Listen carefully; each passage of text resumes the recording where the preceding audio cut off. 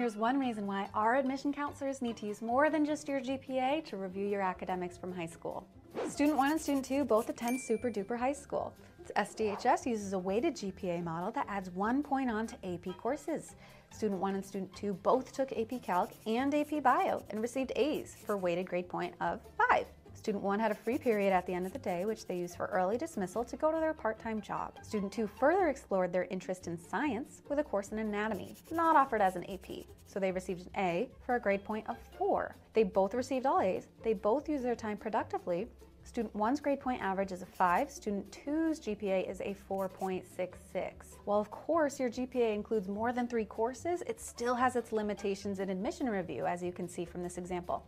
Instead of relying on this number, your admission counselor is going to unpack your history of grades and coursework to get a better sense of the bigger picture.